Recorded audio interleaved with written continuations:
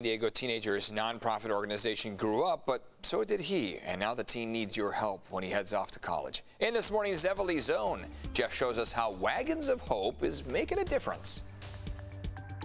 A big-hearted teenager gave us a call. He needs our help.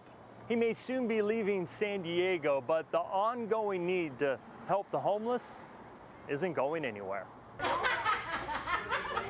People in need were once again laughing this holiday season thanks to 17-year-old Andrew Cowling. Hi, how are you?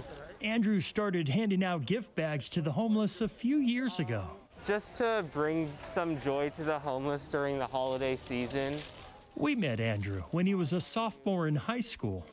Hey guys, we have 2 donuts over here. We started following his nonprofit in 2019. The donuts are just to brighten up their day a bit. It's an operation he calls Wagons of Hope. It makes me feel happy that I can make a difference, especially in such a big crisis. Andrew started off volunteering at Father Joe's Villages. Chocolate donut from Dunkin' Donuts. And couldn't help but notice how much a donut and a bottle of water meant to people in need. Oh, this is fantastic. This is such a nice thing. Andrew is a high school senior now.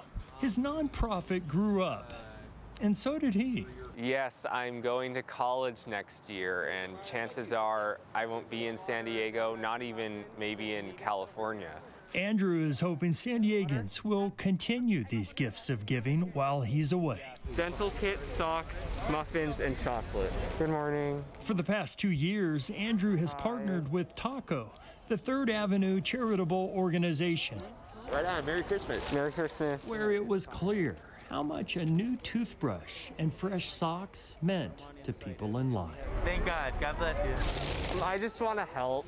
You were ex-Navy? Yes.